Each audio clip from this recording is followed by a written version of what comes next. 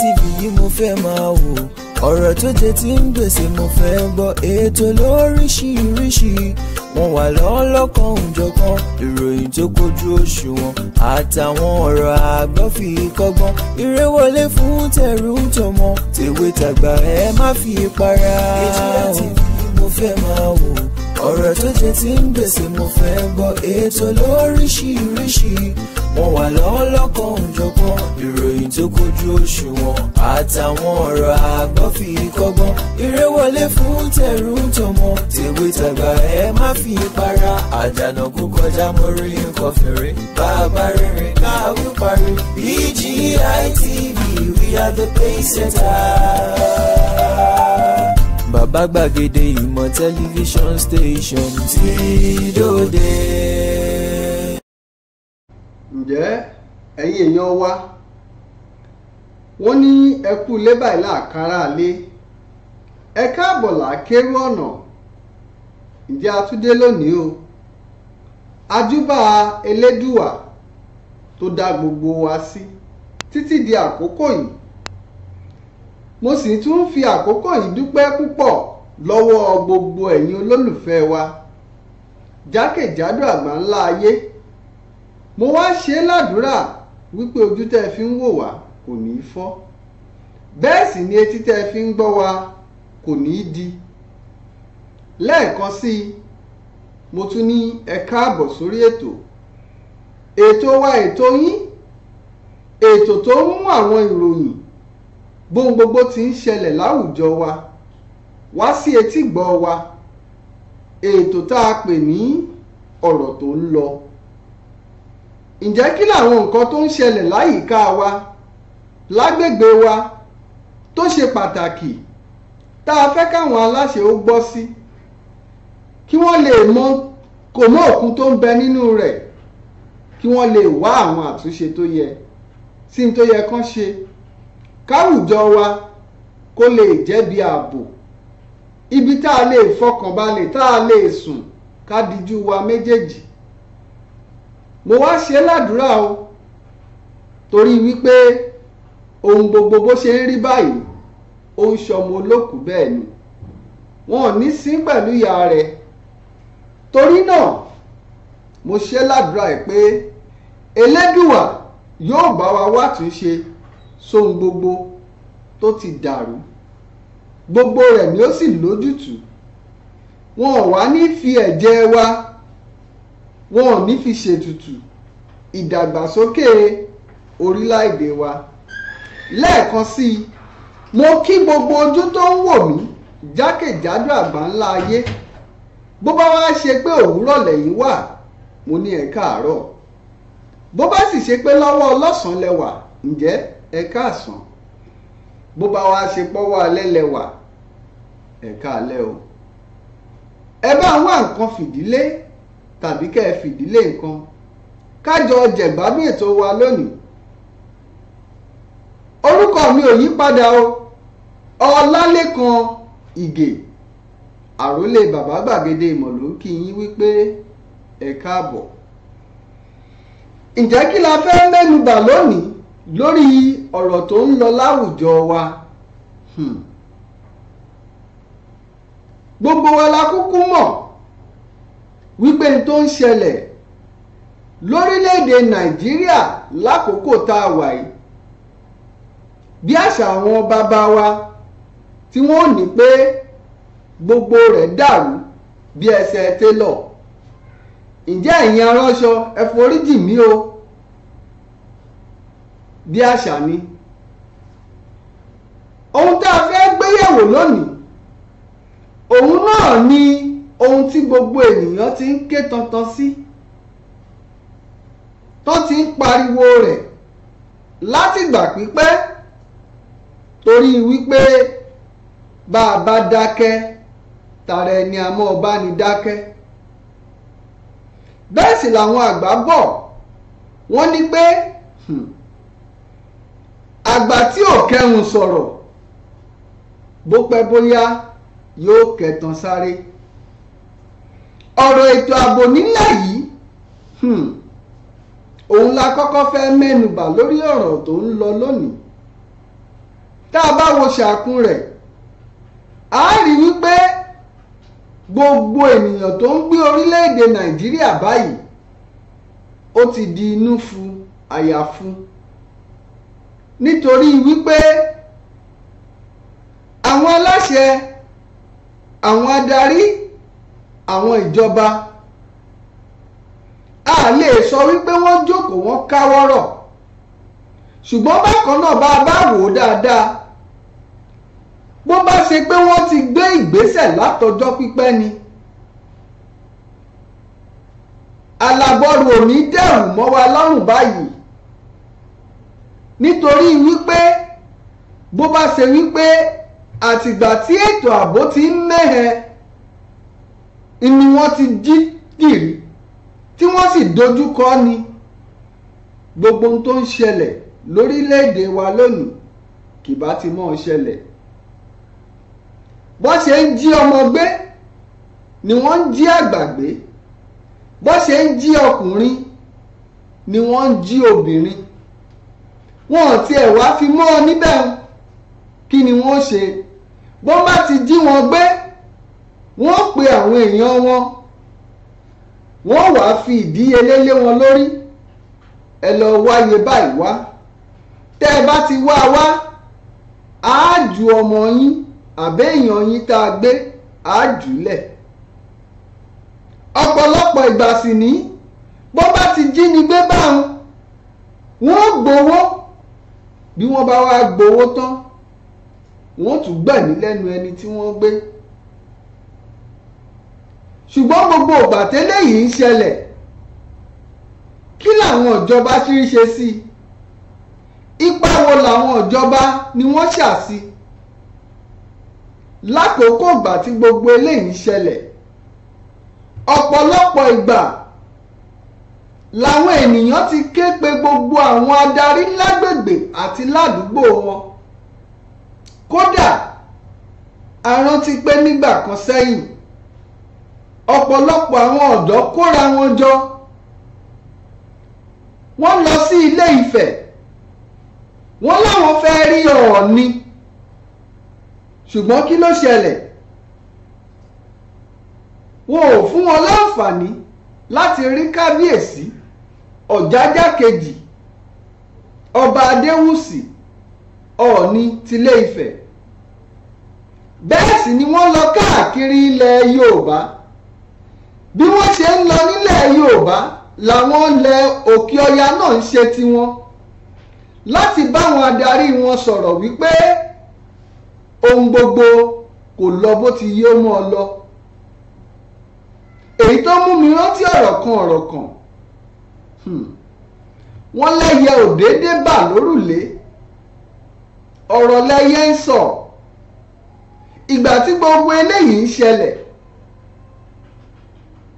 àwọn ènìyàn ń ké tantan sáwọn adarí wa, wọ́n sì ń pàkíyèsí wọn sí i. ṣùgbọ́n àtàwọn gómìnà, àtàwọn olóṣèlú, àtàwọn ọba, gbogbo wọ́n gbójú sọ̀hún. bẹ́ẹ̀ náà làwọn agbófinró wọ́n ṣe bí ẹni pé nǹkan kan ò ṣẹlẹ̀. ṣùgbọ́n lákòókò tá a wà yìí ojú gbogbo wa ló tó. wọ́n ò fi mọ́ sórí àwọn mẹ̀kúnnù nìkan. bó ṣe ń pa agbófinró ni wọ́n ń po olóṣèlú, ni wọ́n ń pa mẹ̀kúnnù.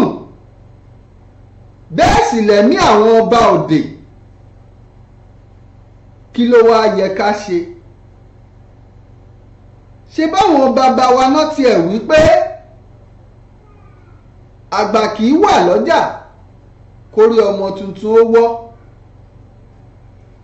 kí ló yẹ káwọn adarí wa kí wọ́n ṣe? torí wípé tó yẹ kí wọ́n ti jí gìrì sí ni tó ṣẹlẹ̀ nípa ọ̀rọ̀ ètò ààbò. ṣùgbọ́n gbà gbogbo wọn ṣe kí ni tí wọ́n gbójú sọ̀hún tó lérò pé nǹkan kan ò ṣẹlẹ̀. lákòókò náà lọ́hùn mo rántí wípé ààrẹ rìn a sì wò wípé ọ̀rọ̀ yóò lẹ́yìn o, ọ̀rọ̀ tó sì kanlé tí ó kànré oko nígbò bá yá. Ṣùgbọ́n nǹkan kan tí mo rí láìpẹ́ yìí ó múnú mi dùn lọ́pọ̀lọpọ̀, torí wípé bó bá ṣe pọ́rọ̀ náà ò tí ì mọ ọkàn wọn lára, irú fọ́nrán tí mo wò yìí ó dá mi lójú pé ó ṣeé ṣe kí wọ́n mọ̀ ṣe àpérò ìpéjọpọ̀ láti ṣàgbékalẹ̀ láti bára wọn sọ̀rọ̀ lórí ọ̀rọ̀ ètò ààbò ìlú. Ṣùgbọ́n dá mi lójú wípé ọ̀rọ̀ náà ti di kíni, ó ti di tọ́rọ́ fọ́nkálé. Kò wá sí ibì kan mọ́ lórílẹ̀‐èdè Nàìjíríà téètò ààbò ti dájú. Kí ló wá yẹ ká ṣe? Àwọn adarí wa ojúṣe wọn ni, torí wípé kí wọ́n lè rí gẹ́gẹ́ bí ojúṣe wọn la ṣe yàn wọ́n sípò. Àwọn kábíyèsí wa, ẹ̀yin ládarí wa, ohun tẹ́ ẹ bá sì fẹ́ ó mọ́ ṣẹlẹ̀ lágbègbè yín, ẹ̀tọ́ yín ni láti mójútó, torí wípé ètò ààbò ṣe pàtàkì. Fọ́nrán tí mo fẹ́ kẹ́ ẹ jẹ́ ká lọ wò yìí, mo fẹ́ kẹ́ ẹ tẹ́tí bẹ̀lẹ̀ jẹ́, kẹ́ ẹ já gbọ́ ohun tó ṣẹlẹ̀ níbẹ̀. Ńgbà bá padà dé, àwọn tó jẹ́ kò mọ òkun bẹ̀ ń fi tó wa létí.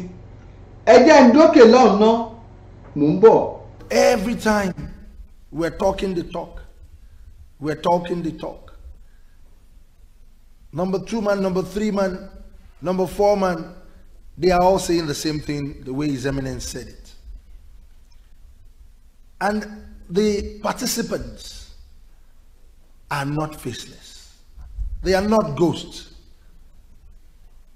It is very idiotic and stupidity for us to be doing the same thing over and over and over again and expect a different result. We will continue to get the same result. Let's be very truthful and honest to ourselves in this country. We all know the problems. How well are we carrying along these people in that age bracket who are representing that age bracket in this hall? The answer is no. We are not engaging them at all. But whenever we want to go for political posts, appointments, we go back to them. We know the good, we know the bad, and the ugly in their category. As traditional rulers, they are the most active in our system. Let us tell ourselves the truth. They are hungry and they are angry. I repeat, they are hungry and they are very angry. All of us that are here, I'll be very happy if anybody can raise up their hand and say, I can go to my area of constituency, my local government, and I can stay there in peace for 1 week. Who can do it here? Including our gatekeepers. Who can do it here? Including the Senate President, including the Speaker. But you left the traditional rulers. You left district heads, the Baales, to continue to stay there. And you are saying all will be well in this country. We are the ones facing these youths. We know their problems, and we have been talking every time. You sit in beautiful offices and you all think all will be well. Let us be very truthful in this country. Look at this beautiful building. As beautiful as this building is, if the foundation is wrong, the entire building will collapse because the foundation has a problem. In this gathering, the Senate President mentioned the key factor, the collapse of local government. It has collapsed. Let's be very truthful to ourselves. It has completely collapsed because that's the only arm of government that is, number one, the foundation of this country. You don't have any other foundation. We are only building on a castle that has been completely broken down. That is the foundation that will gather the most active age bracket for you in this country. You say we have 774 local governments and several wards. Where do we have the wards being put together? It's under the local government constituency. They are underfunded. You don't even reference them for anything. You don't even care about their administration. Where did we get it wrong in this country? We all have faults, all of us here. If we keep talking every time, we will not get any result. It's getting worse. They are getting more emboldened. They are now very bold and they are ready to face anybody because they are hungry and they are angry. Let us change our strategy. Let us change our style. You leave this age bracket. If there will be a problem, you will give them guns to start to move around. You will never see anybody above our age in our comfort zone here that is really ready to face the music. It's very important for all of us to know that we are not all safe. We are not safe at all. Let us engage a lot of youth organizations that are very relevant, that understands the local government administration, the governance within every district, every category of the localization of this country. It's very important for us, and continue to engage them in every program we do in this country. You have neglected that category completely. The whole we are right now, you have neglected them because they are not represented here. They are not at all. So what are we going to come out here to talk about? And that is our foundation. It is our foundation. We should be very serious in this country now. We should talk very seriously.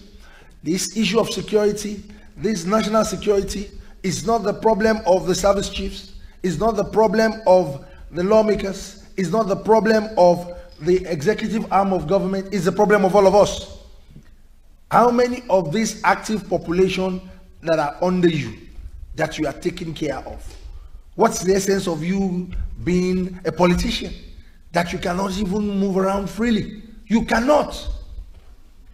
Nobody. Do you think Abuja is only Nigeria? Or Lagos is only Nigeria? 36 states of this country. Some people are there, you left them, you abandoned them, and you are making laws and you are administering. What are you administering? I do not know. So let us talk to ourselves very seriously. The people that are not ghosts, these people that are agitating left and right, we need to engage them. We need to actually engage them and separate the corn from chaff. We know the good and the bad amongst them. We can easily separate them by engaging them.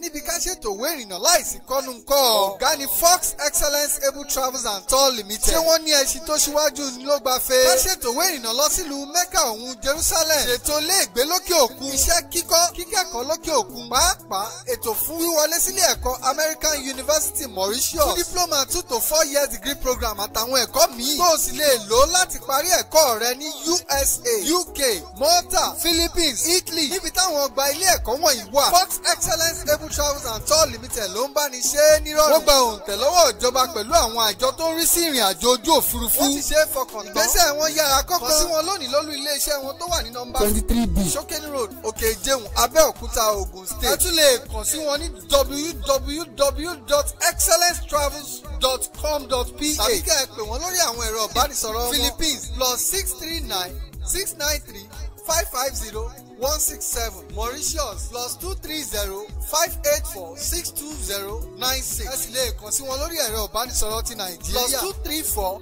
905 505 2472 Fox Excellence Evans Travels and Tours. Àràbà ni bàbá, ẹni abálábà ni bàbá. Ẹ káàbọ̀ padà sórí ètò wa, ètò yín, ètò ọ̀rọ̀ tó ń lọ. Ó dá mi lójú pé gbogbo wa la gbọ́n tí Ọọ̀ni Ọ̀jájá kejì tí wọ́n sọ níbẹ̀. Ètò àpérò tí wọ́n ṣe àgbékalẹ̀ rẹ̀, wọ́n pe gbogbo àwọn adarí, àwọn èèyàn lẹ́ẹ̀kan àwọn alẹ́nulọ́rọ̀ láwùjọ lórí ọ̀rọ̀ ètò ààbò. Tẹ́ ẹ bá gbọ́ ohun tí Ọọ̀ni sọ ń bẹ̀ wọn, àwọn kò mú òkun tó yẹ káwọn ìjọba wa mójútó tí wọn ò mójútó, ṣe wá rí tó wá fà lẹ̀ báyìí. Èyí ń iṣẹ́ ẹ pèsè fáwọn ọ̀dọ́. Ètò ààbò ó mẹ́hẹ. Ìjọba ìbílẹ̀ tó tún súnmọ́ àwọn aráàlú, gbogbo ohun tó yẹ kí wọ́n ṣe àgbékalẹ̀ rẹ̀ tó yẹ kó jẹ́ fún àǹfààní kò sí ńbẹ̀, torí wípé lẹ́yìn ìjọba àpapọ̀ àtijọba ìpínlẹ̀, bóyá tiẹ̀ ni ìjọba ìbílẹ̀ farahàn mọ́ lórílẹ̀‐èdè Nàìjíríà, bẹ́ẹ̀ sì ni ìjọba ìbílẹ̀ ló súnmọ́ àwọn aráàlú jù. Gbogbo àwọn aṣojú wa tó wà nílùú Àbújá, mélòó nínú wọn ló lè rìn kó yan fanda ládùúgbò rẹ̀ báyìí? Wọn ò lè ṣe, torí wípé kí ni ohun tó yẹ kí wọ́n ṣe wọn ò ṣe. Oníkálùkù wá ń du àpò ara rẹ̀. Àwọn ọ̀dọ́ tó yẹ kí wọ́n ró lágbára nípa pípèsè iṣẹ́, wọn ò ró wọn lágbára. Ṣùgbọ́n bàbá wá di àkókò ètò ìbò, ẹ mọ̀ kó bọ́n lé wọn lọ́wọ́. Kò yóò rí bẹ́ẹ̀. Ìtó bá yẹ kí gbogbo wa ó ṣe, táwa ń sọ pé nìkan ó ṣe, tẹ́nìkan ò bá wá ṣe, yóò wá di pé kò ní sẹ́ni tí ó ṣe. Ọ̀run ó sì yá ni, kì í ṣọ̀rọ̀ ẹnìkan. Ètò ààbò ló ti wá débi tó dé yìí. Àwọn ajínigbé, àwọn agbésùnmọ̀mí, wọn ò mọ̀là tẹ́nikẹ́ni ó kọ. Tọmọdé tàgbà, tọkùnrin tóbìnrin, ti baálẹ̀ ti baálé, kò sẹ́ni tí wọn ò wá lè gbé mọ́ báyìí. Ṣé ẹ gbọ́ ohun tí Ọọ̀ni sọ níbẹ̀? Ohun tó ń sọ ni wípé ẹ̀yin ìjọba, gbogbo ọ̀nà tẹ́ ẹ̀ ń lò tẹ́ ẹ fi ń dojúkọ gbogbo wàhálà àti ìṣòro tójú wa tí orílẹ̀-èdè wa ń dojúkọ yìí, ẹ ṣe gbìyànjú ọ̀nà mìíràn. Ṣùgbọ́n torí kíni? Torí ìtàpọ̀ oníkálùkù wọn ò ka ọ̀rọ̀ ètò ààbò sí. Ọ̀rọ̀ ti wá dójú ẹ̀ báyìí. Àwọn ọba tí wọn ò tiẹ̀ ríro tẹ́lẹ̀, ó ti kàn wọ́n lára báyìí.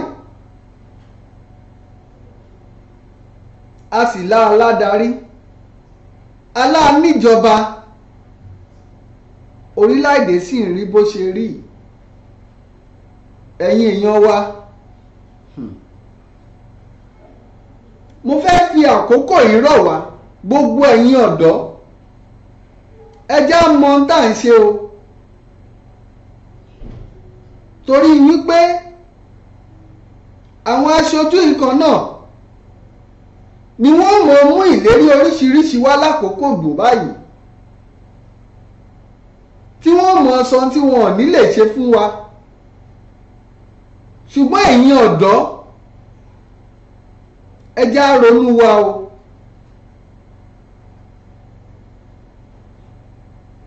Tẹ́nikẹ́ni bá kó bọ̀ wá bá yín, tàbí nǹkan ọjà pé kẹ́ ẹ lọ́mọ ọ̀dà gbórórú, ẹ mọ ọmọ ẹni tẹ́yìn ń ṣe. Gbogbo ariwo tá à ń pa lọ́jọ́ sí wípé ẹ mójútó ọ̀tọ̀ èrò ààbò, ẹ mójútó ọ̀rọ̀ ètò ààbò. Wọ́n kọ̀yìn sí wọ́n ṣe bí ẹni pé kò sí nǹkan kan tó ń ṣẹlẹ̀. Ó ti wá ń kan àwọn náà lára báyìí. Torí náà ẹja mọ̀ ń tà ń ṣe. Tí gbogbo owó táwọn ìjọba bá ń lò tí wọ́n ń ná lórí ọ̀rọ̀ ìlú, tí wọ́n bá pa kítí mọ́ra tí wọ́n ṣe tó yẹ kí wọ́n ṣe, ìlú ó tùbà, ìlú ó tùṣẹ́. Gbogbo rúdurùdu tó ń ṣẹlẹ̀ yìí ò ní ṣẹlẹ̀, nítorí pé títì tó já geere yóò wà. Iṣẹ́ lóríṣiríṣi fáwọn olókòwò kéékèèké àtàwọn aládàá ńlá yóò wà lẹ́yìn tí wọ́n bá ṣe tó yẹ kí wọ́n ó ṣe. Tó bá sì pèsè iṣẹ́ fáwọn ọ̀dọ́, ọ̀pọ̀lọpọ̀ àǹfààní ó ti bẹ̀ jáde. Bẹ́ẹ̀ sì ni àwọn àgbẹ̀ wọ́n lè kó èrè oko bó ti tọ́ àti bó ti yẹ. Ṣùgbọ́n àìkọbiara, àìmójútó ọ̀rọ̀ ètò ààbò, ó wá di wípé olóko ò lè roko, olódò ò lè rodò,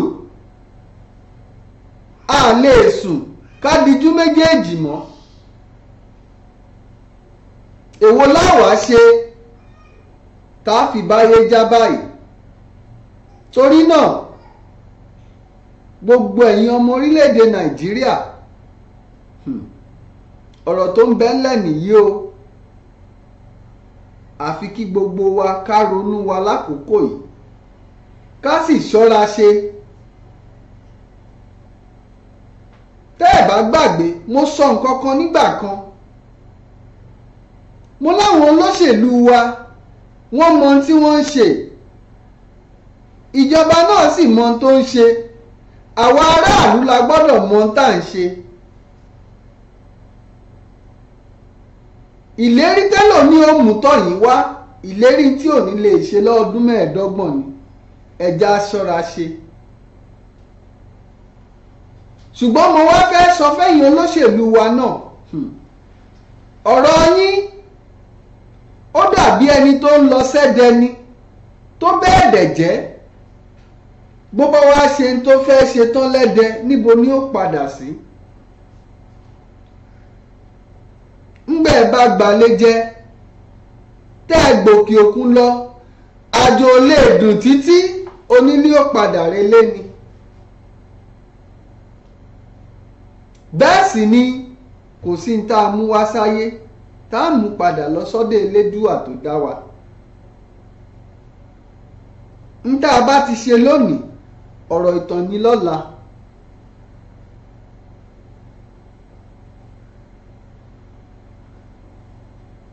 Gbogbo ohun tó bá yẹ á ṣe torílẹ̀-èdè wọn fi padà bọ̀ sípò, tára ó fi tu onílé àti àlejò. Ẹja ṣe, ẹja ṣe kó ohun gbogbo lè tùbà, kó lè túṣẹ. Ǹjẹ́ lápá abẹ́hùn bá a ti rí inú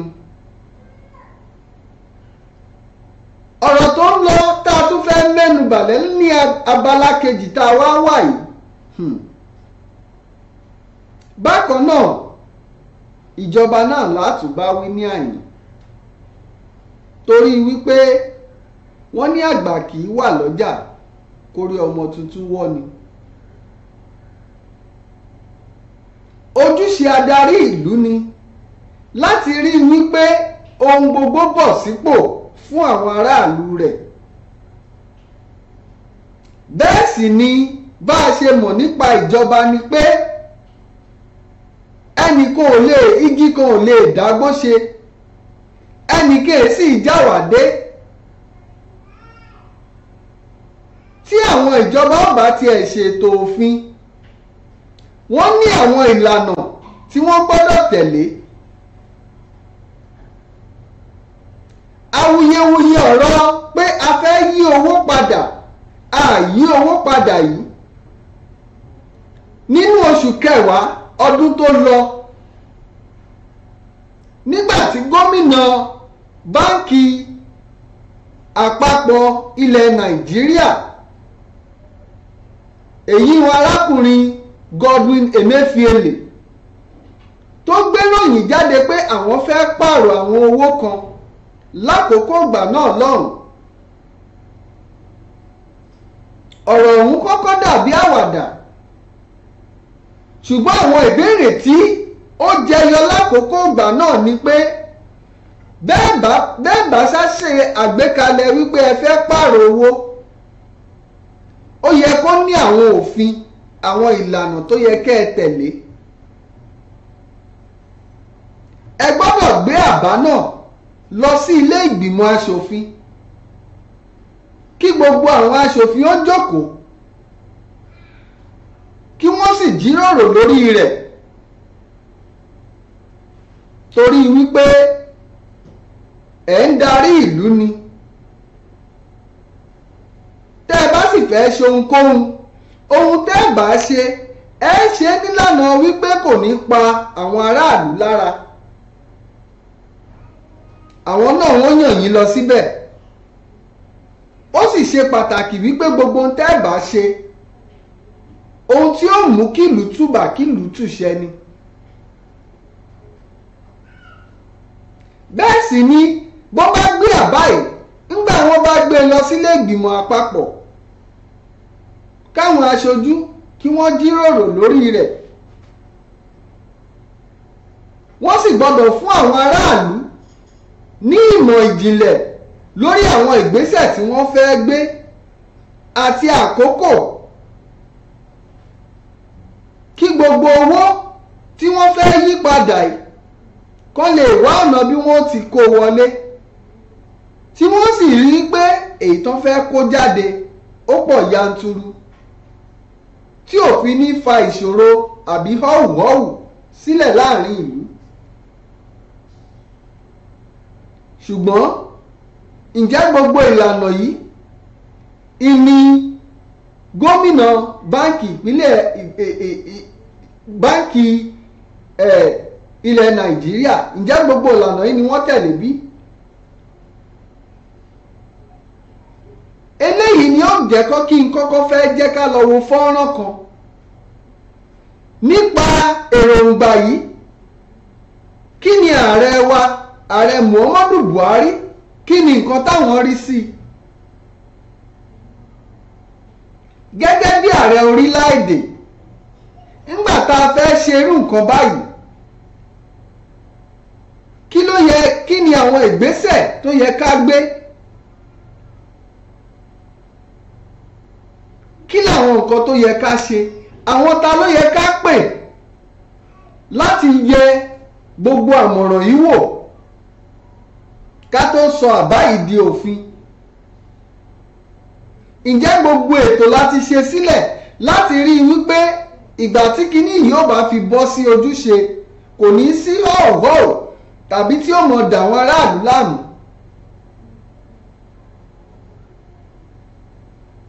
kí làwọn ètò tí wọ́n ti ṣe sílẹ̀? ìjọba tó bá fẹ́ mú ìrọ̀rùn báwọn aráàlú rẹ̀ ǹjẹ́ kò ní ní àwọn ìpele ìgbésẹ̀ tí wọ́n gbé tó ń gbogbo fi bọ́ sójúṣe? ẹ jẹ́ ká dókè lọ́hùn ká gbọ́ fọ́nrán ààrẹ Buhari lákòókò ìgbà tí wọ́n kọ́kọ́ mú àmọ̀ràn yìí wáyé pé àwọn fẹ́ ṣe kínní káwọn èròǹgbà wọn ẹja dókè lọ́hùn náà mò ń bọ̀. So this change of currency, I think there will be people a lot of money. But time has been given from October to December, 3 months is enough, whatever money you have, to get it changed through a legal system. So I don't know why people are complaining about it. So despite the complaint, there's no going back on the policy? No, there's no going back. There's no going back. My aim is to make sure that Nigerians believe that we respect them as an administration. So Nigerians should vote for whoever they like from whichever party. nobody will be allowed to mobilize resources and thugs to intimidate people in any constituency. That's what I want to go down into Nigerian history for. Ǹjẹ́ èèyàn wa ó dá mi lójú pé ẹgbọ́n táàrẹ wa sọ lákòókò ìgbà náà lọ́hùn. Ṣùgbọ́n tí mo fẹ́ fà jáde ń bẹ̀ ni wípé ààrẹ sọ nǹkan kan bẹ̀ ń wípé àwọn fẹ́ káwọn ọmọ Nàìjíríà ó mọ̀ wípé àwọn bọ̀wọ̀ fún wọn. Bó bá ṣe pé lóòótọ́ níjọba bọ̀wọ̀ fáwọn aráàlú, àkókò mélòó lẹ fún wọn wípé ẹ fẹ́ fi yí owó ìpadà? Ǹjẹ́ àkókò tẹ́ ẹ fi lẹ̀ yìí ohun gbogbo ṣó lè ṣeé ṣe lákòókò yìí? Láàárín oṣù mẹ́ta ẹ fẹ́ yí owó padà. Owó tẹ́ ẹ fẹ́ yí padà yìí, ǹjẹ́ ẹ ti ṣètò àwọn owó míì sílẹ̀ tẹ́ẹ̀tì síta tí ó sì délé tí ó dóko lákòókò yìí? Ètò owó lẹ ti ṣe sílẹ̀ láti kó àwọn owó ti tẹ́lẹ̀ wọlé.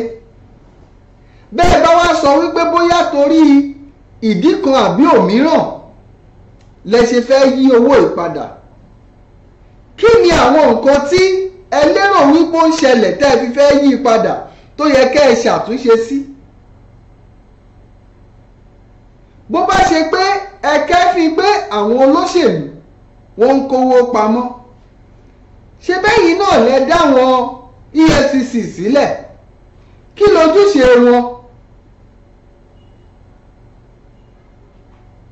Ó yẹ kẹ́ ẹ ní kí wọ́n lọ kó gbogbo àwọn tẹ́ ẹ mọ̀ wípé wọ́n kówó pamọ́, àwọn ló yẹ kẹ́ ẹ dojúkọ. Ṣùgbọ́n gbogbo àbá tẹ́ ẹ gbé kalẹ̀ yìí, aráàlú ló wá ń jìyà rẹ̀ ní ìsìn. Lẹ́yìn ìgbà tí wọ́n mú àbá yìí tí wọ́n láwọn fẹ́ gbé ìgbésẹ̀ yìí, pẹ̀lú tẹ́ ẹ ti gbọ́ tààrẹ wá sọ, ẹ jẹ́ ká wá lọ wo ìgbésẹ̀ tí wọ́n gbé yìí. Ẹ jẹ́ ká lọ wo ohun tó dálẹ̀ sáàrin ìlú. Ẹ jẹ́ ká lọ wo ìnira táwọn ènìyàn ń dojú kọ nítorí wípé owó tá à ń ná tẹ́lẹ̀ yìí, ẹ tí ì ṣètò owó lọ́kùnkúndùn tí ó lọ kálé tí ó lọ kákó. Ẹ wá ní pé owó ti tẹ́lẹ̀ níwọ̀nba péréte àkókò báyìí ẹ ní gbà mọ́. Látàrí eléyìí àwọn ọlọ́jà wọn ò gbà mọ́. Kò síbi táwọn èèyàn lọ, ó di páwọn èèyàn ń kọ owó yìí. Báǹkì rèé, owó tuntun tẹ́ ẹ wí kò jáde síta. Ẹjá dókè lọ́hùn ká lọ wo ohun tó ń ṣẹlẹ̀ láàrin ìlú. Ẹjá dọ̀hùn náà, mò ń bọ̀.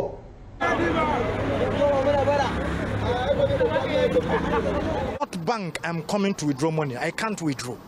I came here, they just give me a number of 26. And 26 in batch 3.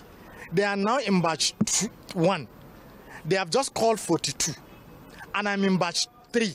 They have given me 26. How long will I be here just to withdraw money? I've gone to 3 of my banks and they say there's no money. And the government is saying they have given all banks money. What is the problem? They should please help us. In terms of withdrawing, we are really having some problems because most of the citizens here are not able to get a new currency circulation as we ought to have, because like some of us since in the morning, some around 4 or 5, some are here, we couldn't get the money, so we are urging the government if they can look into it. Day before yesterday, that is on Thursday, I went to the bank. I deposited all the old currencies I had in the bank, in my account in First Bank. So when I deposited all this money, then I wanted to go and withdraw what I will use. They still gave me old notes. They still give, I wanted 30,000 naira to spend. They still gave me old notes. I was like, why are you giving me old notes? Why I have kept the old notes I have? Bank bank since around 6:30. I went to this is the 7th bank that I was here. No any money, no any machine that is paying any money. Even inside bank, no money. It's all money that they kept giving us. That's why we will never forgive them. Because in markets, in supermarkets, even the ordinary trader are not receiving the old naira notes because they are complaining that the warehouse and where even the farmers are not collecting the old naira note from them. Really, the experience is too bad. I've been here without eating, not even praying. I was here for more than 4 hours. I can see this is after 4 also. I'm here even before 12 o'clock. I have 2 ATM. I cannot even have 1 cash. So the thing is too bad. We are even hoping if government can extend this collection of odd cash to another day. If not, people will suffer it. The people on the naira exchange in currency swap for the old currency of 1,000 naira notes, 500 naira notes, and 200 naira notes. Please be on the queue. We want to tell you that if you change your money before 31st of January 2023. ẹ̀rájọ́ ayé bí ẹ̀yin èèyàn wa ẹ̀rí tíjọba tán kó àwọn èèyàn wa sí bẹ́ẹ̀ sì ni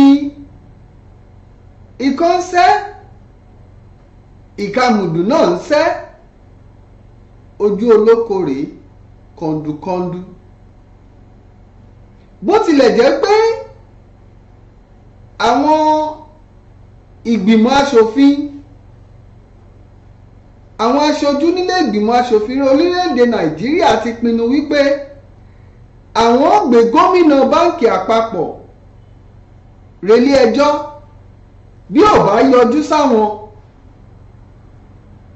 ta la fẹ́ bá wí báyìí bẹ́ẹ̀ sì lálá níjọba lórílẹ̀-èdè nǹkan kan lè ní fẹ́ kéèyàn adarí wa ó mọ̀ ọ́fíìsì ní rẹ́yìn akọ̀wé o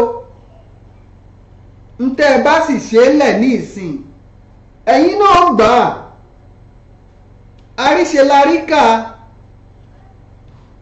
ohun abáṣe lónìí ọ̀rọ̀ ìtàn ni bó bá dọ̀la torí ipá wà nípò ẹ mọ̀jà fara ni àwọn aráàlú ẹ mọ̀jà fara ni àwọn ènìyàn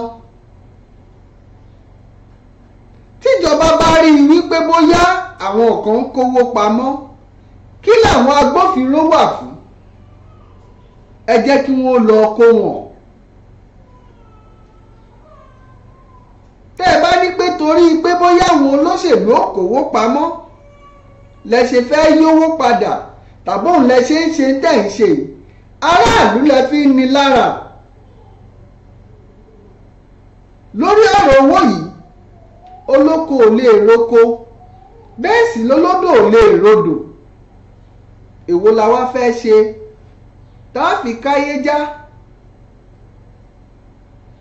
láìpẹ́ yìí gómìnà báǹkì àpapọ̀ ilẹ̀ wa arákùnrin Godwin Emefiele ló bá tún jáde wọ́n láwọn ó fi àǹfààní ààyè oṣù kejì nínú ọdún yìí láti ọjọ́ kìíní sí ọjọ́ kẹwàá sílẹ̀ fún àwọn ènìyàn láti kówó ti tẹ́lẹ̀ lọ sílé ìfowópamọ́sí láti gbowó tuntun. ǹjẹ́ ẹ bá ń bi wọ́n ṣówó tuntun náà ń bẹ ńlẹ̀? ẹ wo ohun tí gbogbo èèyàn ń dojúkọ báyìí láàrin ìlú. bẹ́ẹ̀ sì ni ìlú tó lọ́ba tó níjòyè la wà. bó bá ṣe pé ilẹ̀ orílẹ̀-èdè àwọn tó ti ní ìdàgbàsókè ju tiwa lọ nírú nǹkan báyìí ti fẹ́ ṣẹlẹ̀ ó kéré jù wọ́n sì fáwọn àwọn aráàlú ní bí oṣù 6 kí ló wáá dé títí wá fi wá yàtọ̀. ẹ̀yin èèyàn wa ìfẹ́ kẹ́ ẹ lọ wo fọ́nrán tí gómìnà báǹkì àpapọ̀ ilẹ̀ wa ń tọ́ sọ eléyìí ń sì ní mọ̀ fi ṣe lọ́jọ́ tòní ṣùgbọ́n ìyẹn adarí wa ẹ rántí o ilẹ̀ bàbá wa rèé bẹ́ẹ̀ bá balẹ̀ jẹ́ kò sẹ́ni tí ó gbà yín sọ́dọ̀ wọn lọ́hùn o ẹni tó ń lọ sẹ́dẹ̀ tó bẹ́ẹ̀ dẹ̀ jẹ́ bó bá tẹ̀dẹ̀ dé ẹ̀dẹ̀ ni ó padà sí ẹ̀fẹ̀ líhun kẹ́ẹ̀dì mọ́wọ́. bákan náà wọ́n lárí ṣe láríkà o ohun tẹ́ ẹ bá ṣe lónìí yóò wọnú ìwé ìtàn ohun tẹ́ ẹ bá ṣe lónìí yóò wọnú ìwé ìtàn ọba tó jẹ tìlú rójú tìlú ráyè orúkọ rẹ̀ ò ní parẹ́ ọba tó sì jẹ bákan náà tìlú òrójú tìlú òráyè orúkọ rẹ̀ ò mọ̀ ní parẹ́ ẹ ṣeun ṣé wọ́n wá ní pé bọ́kọ̀ bá ròkun bó bá rọ̀ṣà ó di dandan kó fàbọ̀ sébùté àní rí jù báyìí lọ lórí ètò wa ètò yín ọ̀rọ̀ tó ń lọ lónìí orúkọ mi ò yí padà Ọlálékan Ìgè àrólé bàbá gbàgede ìmọ̀ ló wí pé ó dìgbà kan náà. In the most heat. We have today sought and obtained Mr. President's approval for the following. 1. A 10-day extension of the deadline from January 31, 2023 to February 10, 2023 to allow for collection of more old notes legitimately held by Nigerians and achieve more success in cash swap in our rural areas, in our villages and communities, after which all old notes outside the CBN loses their legal tender status. To February 17, 2023, in compliance with Section 20, subsection 3 and Section 22 of the CBN Act, allowing Nigerians to deposit their old notes at the CBN after the February deadline, when the old currency would have lost.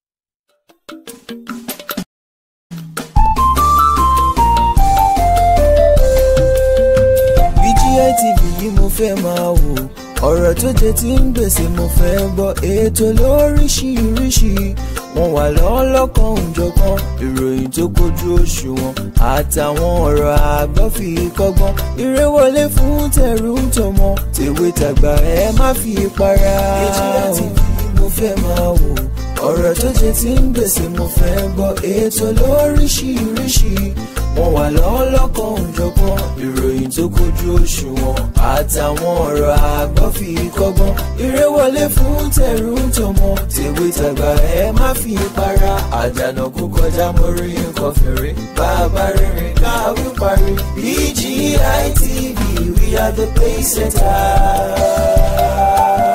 Bàbá gbàgede ìmọ̀ tẹlifíṣọ̀n station tí dòde.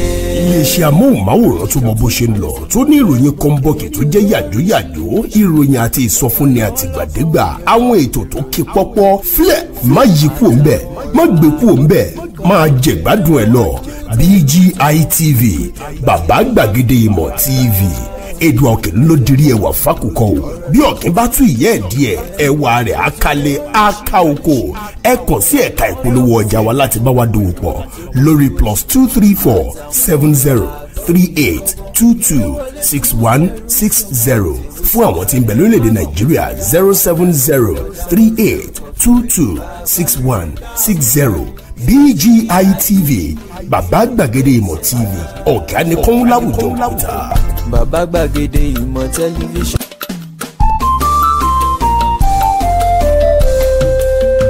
BGI TV yìí mo fẹ́ máa wò ọ̀rọ̀ tó jẹ tí ń gbèsè mo fẹ́ gbọ́ ètò lóríṣiríṣi wọ́n wà lọ́lọ́kan òjọ̀kan ìròyìn tó kojú òṣùwọ̀n àtàwọn ọ̀rọ̀ àgbọ́ fi kọ́gbọ́n eré wọlé fún tẹ̀rù tọmọ tèwe tàgbà ẹ má fi para. Naijiria TV mo fẹ́ máa wò ọ̀rọ̀ tó jẹ ti ń gbèsè mo fẹ́ gbọ́ ètò lóríṣiríṣi wọ́n wà lọ́lọ́kan òjọ̀kan ìròyìn tó kojú òṣùwọ̀n àtàwọn ọ̀rọ̀ àgbọ́ fi kọ́gbọ́n eré wọlé fún tẹ̀rù tọmọ tèwe tàgbà ẹ má fi para àjànà kú kọjá mórí nǹkan fèrè bàbá rere káwí parí BGI TV we are the pace setters. Bàbá gbàgede ìmọ̀ tẹlifíṣọ̀n station tí dòde.